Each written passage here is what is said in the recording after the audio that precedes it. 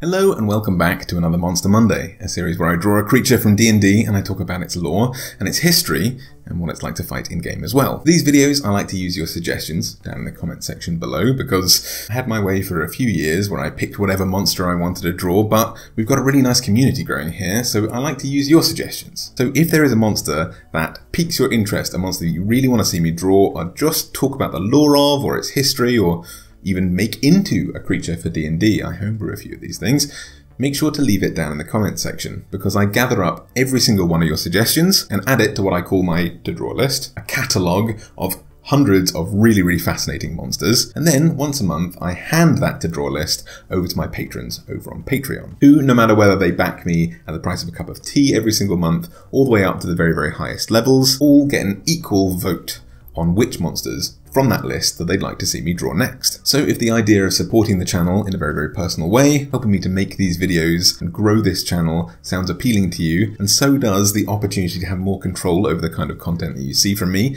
then I'll make sure to leave a link to my Patreon page down below in my description box, so you can follow that link and help support and vote every single month. But if that's not something that you can do, just remember that I collect every single one of your suggestions anyway, so pop that in the comment section below. One such person who has left me a suggestion for a monster is TK Dean, who is the first person to suggest today's topic, which is Sphinxes. Sphinxy? Definitely not sphincters. The Sphinx.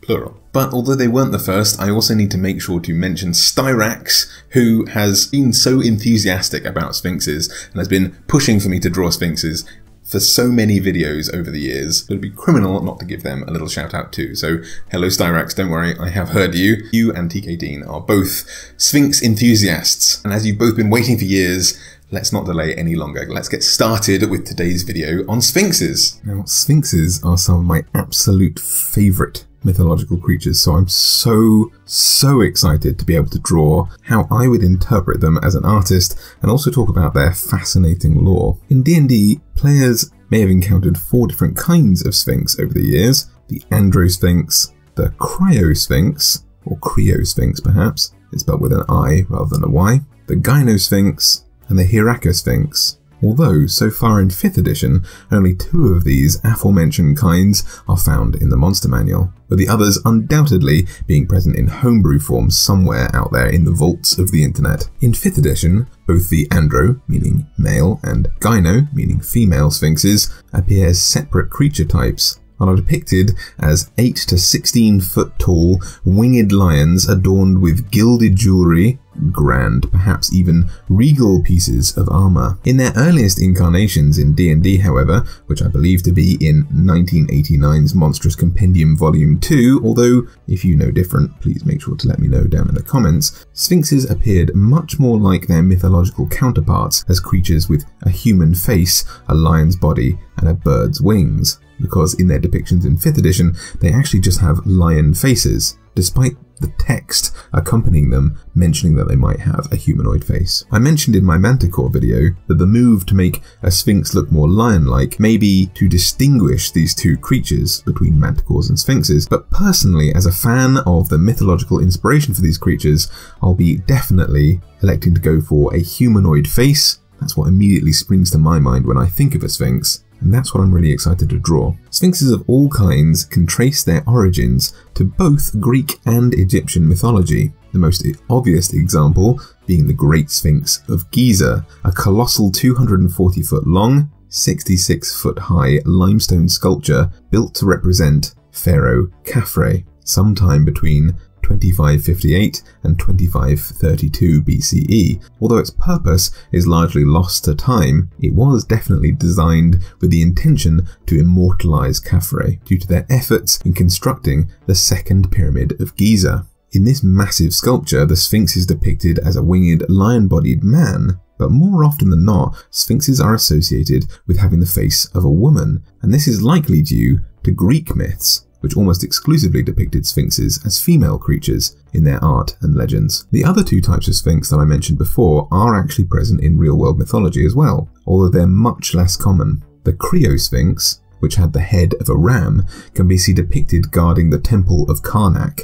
whose entrance is known as the Way of Rams, on the path to the entrance, which is overseen by many such statuesque guardians. The Hiraka Sphinx often represents one of the many forms of Horus, the Elder, the god of kingship and of the sky, and this creature, just like his general representations, whether he has the body of a human or something else, has the head of a peregrine falcon, and ancient representations of this can be seen in the form of wall reliefs throughout the temple dedicated to Horus at Edfu, on the west bank of the Nile River. The most common legends, or at least the most well-known legends of the Sphinx, lie not in Egypt, however, but in Greek mythology, in the tragic tale of Oedipus, a mythical king of Thebes. It's a long and calamitous story, whose full details I won't cover here, but in my opinion, it's the archetypal Greek tragedy, so it's definitely worth a read if you have a strong stomach. But the hero of the story encounters a Sphinx guarding and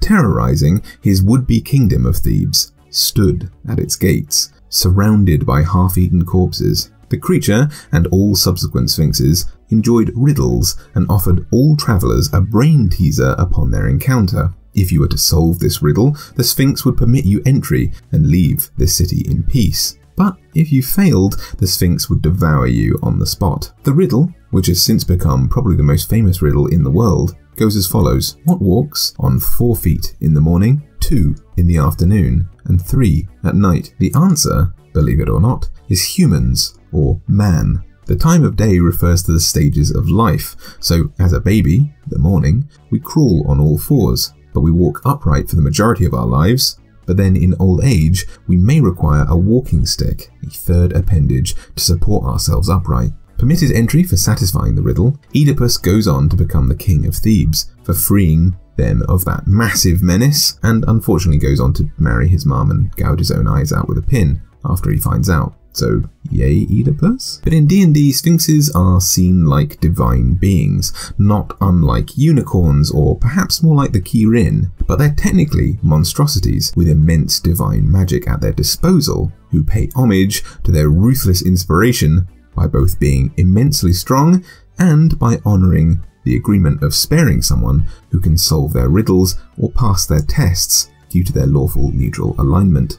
To me, Sphinxes embody what is great about D&D. In one capacity or another, they guard treasure. Traditionally, most commonly in the Androsphinx's case, this may be physical treasure of gold and jewels, perhaps magic items, which is referred to as belongings of the gods. Instruments of immense power held for eons in tombs or temples revering their creators. Or, mostly, in the Gynosphinx's case, whose eyes pierce the veil of time and space, the treasure may be knowledge, truth of the past, or of futures yet to pass. They see beyond the realms of magic, and as such, Sphinxes of any kind are destined to draw adventurers to them, to quest for answers or epic treasure. They are the end of a quest, of a hero's journey through and through. Sphinxes, though, are conjured either by gods specifically to set trials for would-be travellers, or perhaps congeal and form from the ethereal magics of the realms, where prayer and divine energies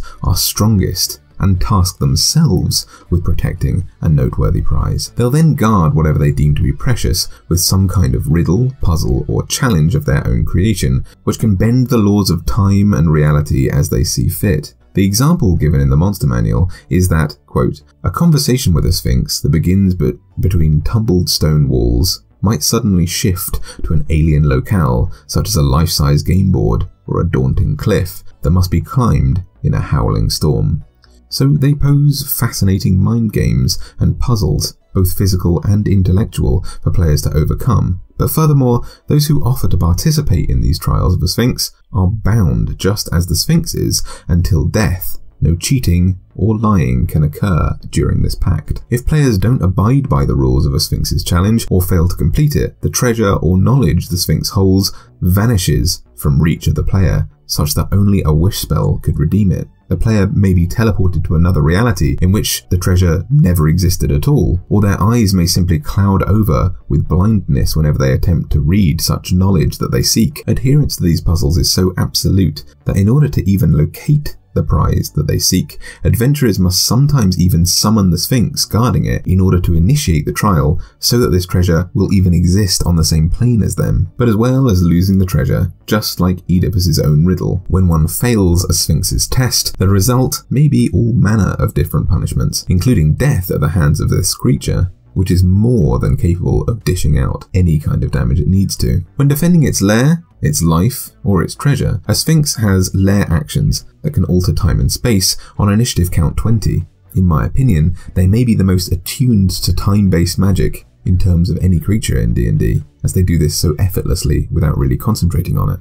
They can force all creatures to re-roll initiative, deciding, if they want to do the same thing, or maintain their position in the turn order if they think it's advantageous. It can alter the age of every creature in its lair by d20 years, either older or younger, which can only be fixed with a greater restoration spell. Otherwise, it can happily revert someone to a minimum of 1 year old, or age them into crumbling dust if they fail a Constitution saving throw. They can alter time such that the time outside the lair moves on without the party by 10 years, either forward or even backward. And this feat may be the reason that adventurers actually come to seek out the Sphinx in the first place, perhaps to return to an ancient moment or see what becomes of the future by literally visiting it. But with time passing without the adventurers, their friends and loved ones will age and potentially die, believing that the party died on their quests. I wonder if any ancient heroes in your campaigns have met with a Sphinx and are believed to be dead, but are simply travelling instantaneously through time, yet to re-emerge. Make sure to let me know in the comments if you've ever used a Sphinx's time-travelling abilities